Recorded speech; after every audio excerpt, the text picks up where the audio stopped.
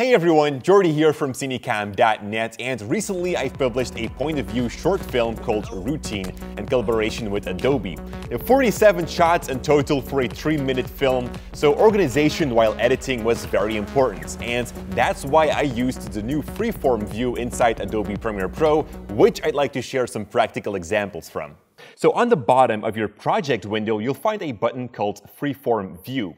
And this will allow you to move around and arrange your clips, which will be very useful to prepare for an edit. Now, if you double-click on the project panel, it will maximize so that you've got an entire screen to work with. And because I had multiple takes for each shot, I had to make a choice. Therefore, I would group the takes and order them.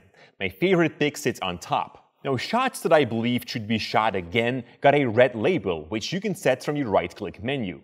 You can also change the size of a clip if you like to distinct them from the rest. So basically, I did a sort of post-storyboarding like this. Because it was very easy for me to reshoot, I didn't pay much attention in pre-production.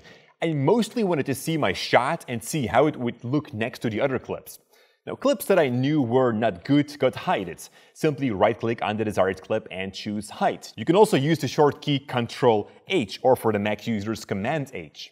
When you hold down your Alt key and then scroll, you can zoom in and out, giving you a quick overview. And by taking the Hand tool or pressing H, you can move around the freeform view.